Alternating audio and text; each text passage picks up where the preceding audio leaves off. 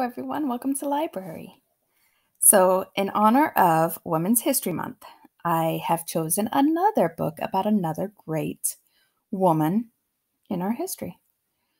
This is called Margaret and the Moon: How Margaret Hamilton Saved the First Lunar Landing by Dean Robbins, illustrated by Lucy Kinsley.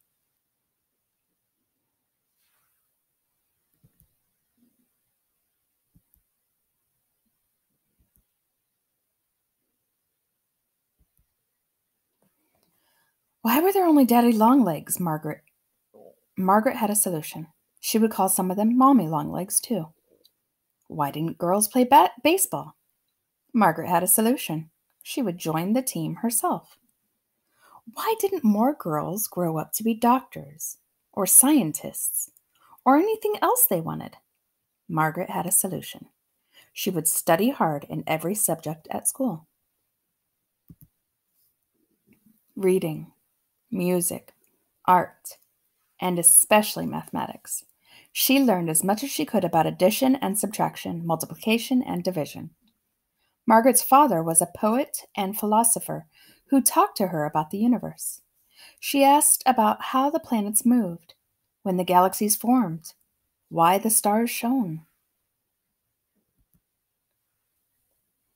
She gazed at the night sky in wonder. How many miles to the moon? How many miles does it travel around the Earth? How fast does it go?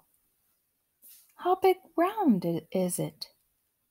Margaret began solving harder and harder math problems. It was fun working her way through the steps. She liked moving around X's and Y's in algebra. She liked measuring circles and triangles in geometry. She liked studying curves in calculus. And then she discovered computers. Margaret could use the new invention to answer so many questions about the universe. She experimented with writing instructions or code that told the machine what to do.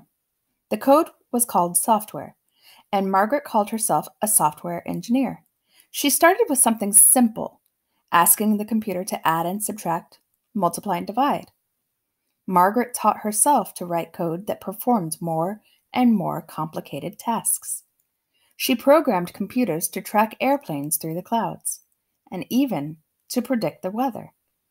She made them do things they had never done before.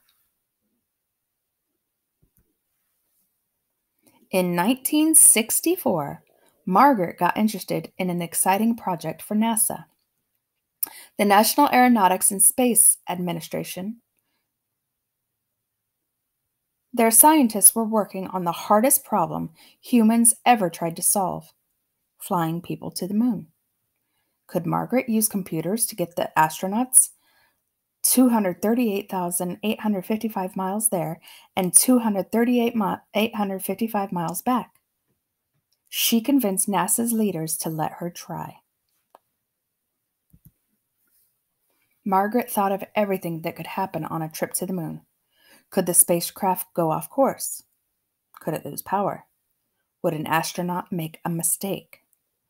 Margaret wrote code to tell the computers how to solve these problems. She worked her way through the steps just as she used to in math class. Soon, Margaret became director of software programming for NASA's Project Apollo, leading dozens of scientists. She helped Apollo 8 orbit the moon 10 times. She helped Apollo 9 connect 2 ships in space. She helped Apollo 10 get within 9 miles of the moon's surface. Hello there! With Apollo 11, NASA would finally try to put people on the moon. Had Margaret thought of everything that could go wrong with a lunar landing? She checked her code again to make sure. The astronauts were depending on her. And all those stacks of paper that are bigger than she is, that's her code that she wrote. 10, 9, 8, 7, 6, 5, 4, 3, 2, 1. Lift off! Apollo 11 rose with a blast of smoke and fire. Margaret followed along from a control room and the whole world watched on television. For 4 days, the spacecraft drew nearer to the moon. The lunar module, named the Eagle, split off to make the landing. Yippee! But with minutes left to go, an astronaut entered a command and the master alarm buzzed. Oops. The Eagle's computer started performing too many tasks. Overload, overload. Yikes! The control room panicked. The moon landing was in danger. Everyone looked at Margaret. Had she prepared for this problem? Of course.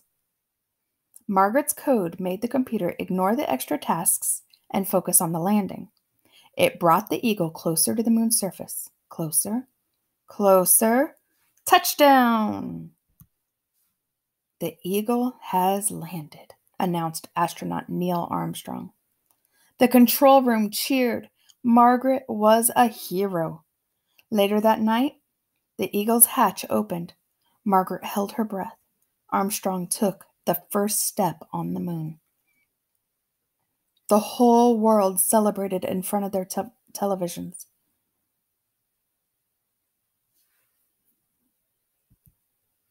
Margaret walked outside smiling. Her code had helped the astronauts get to the moon, and she knew it would help get them home safely. As always, she gazed at the night sky in wonder. As a child in the 1930s and 1940s, Margaret Hamilton, who was born Margaret Heffold, wondered why girls and boys weren't treated the same. She wondered about a lot of other things too. Why is the universe there? What is the meaning of life? How could she do something important when she grew up? Her father always took her questions seriously, talking with her about religion, philosophy, and science. He made her believe she could be anything she wanted, which was uncommon at a time when girls had limited opportunities to pursue their dreams. Margaret liked using her imagination to solve problems, and she often thought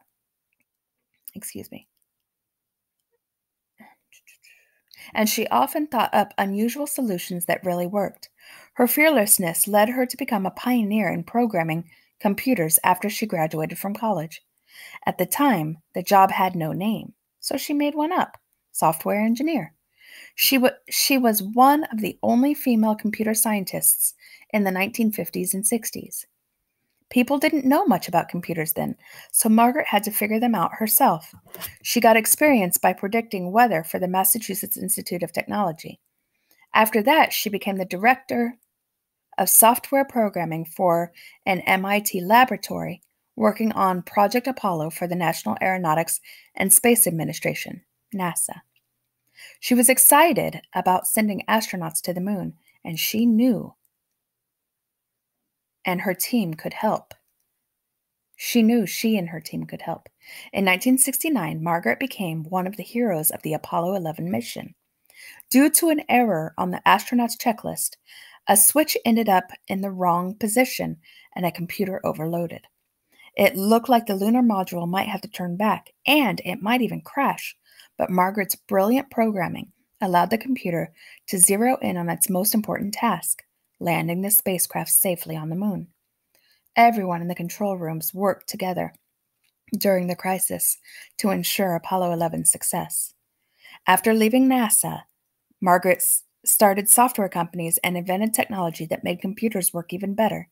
In 2003, she won NASA's Exceptional Space Act Award for her groundbreaking contributions to the United States space program.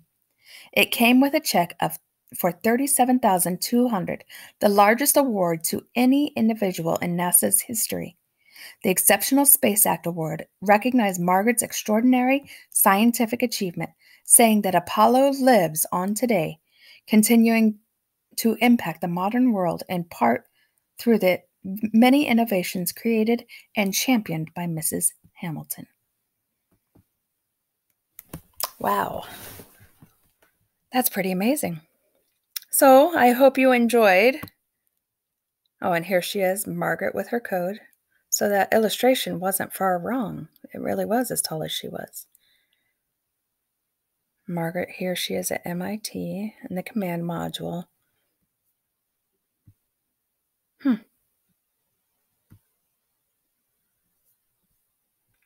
Thank you for reading with me. Have a great week, everyone.